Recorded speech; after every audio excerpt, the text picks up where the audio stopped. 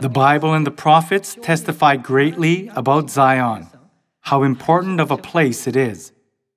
Let us take a look at Psalm chapter 14, verse 7. Oh, that salvation for Israel would come out of where? Salvation must surely come out of Zion. Let us turn to Psalm chapter 53, verse 6. Oh, that salvation for Israel would come out of Zion. When God restores the fortunes of His people, let Jacob rejoice and Israel be glad.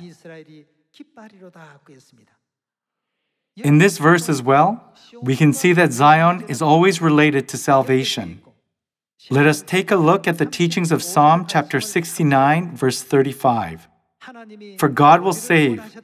What will God save? Zion, and rebuild the cities of Judah.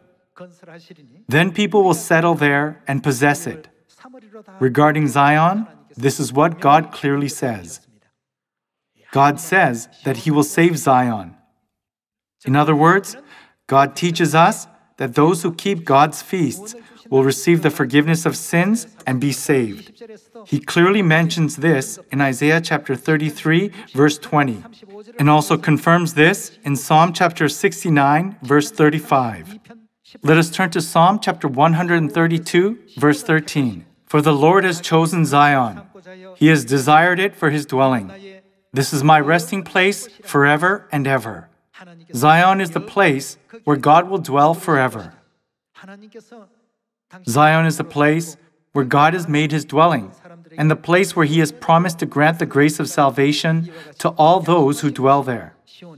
Then, all the people of the world must hear this message and stream to Zion, where God's feasts are celebrated. Let us turn to Psalm chapter 133, verse 1. How good and pleasant it is when brothers live together in unity. It is like precious oil poured on the head, running down on the beard, running down on Aaron's beard, down upon the collar of his robes. It is as if the dew of Hermon were falling on Mount Zion. For there the Lord bestows His blessing, even life forevermore.